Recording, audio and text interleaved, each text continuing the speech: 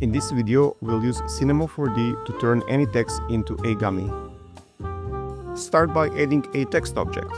Now add your text and change the settings such as the depth, height, spacing and the font.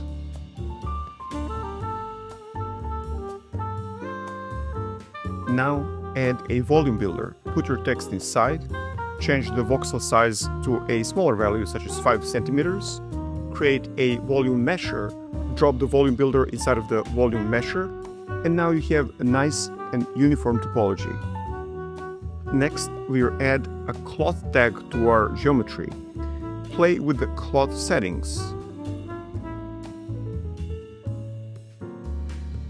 In the scene settings, under the simulation tab, we'll change the gravity to -100 centimeters, and we'll change the simulation substeps to 40 and iterations to 2. Add the attractor force, change its strength to 100 and put it somewhere in the middle of your text. Finally, add a turbulence force, change its strength to 20 centimeters and its scale to 50%. If you hit play, you'll see that your text now behaves like a gummy.